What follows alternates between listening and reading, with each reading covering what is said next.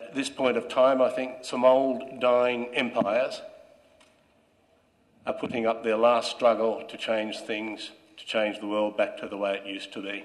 And the three empires I can think of straight away are the Murdoch Empire.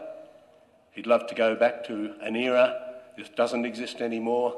The nature of information distribution and information dissemination has changed.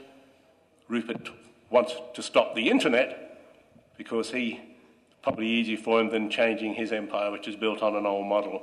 Hollywood, again, is in a state where it's, and this is very much coming out in the US net neutrality debates, as another empire, a 80-year-old empire, where, again, the nature of distribution that has happened has stopped the blockbuster hit being such a great money spinner.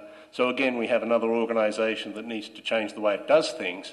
And I would mention just a third one too, which is ITU, another relic of an analogue age, trying to apply analogue regulation to a non-analogue media and try to apply telecom regulation to what is essentially a non-telecom area. So there are old empires there. They are putting up a little bit of a struggle. I suspect that might go on for a while, but these are the interesting times in which we live. I believe the internet will survive all of these challenges. I'll be very pleased to see that happen.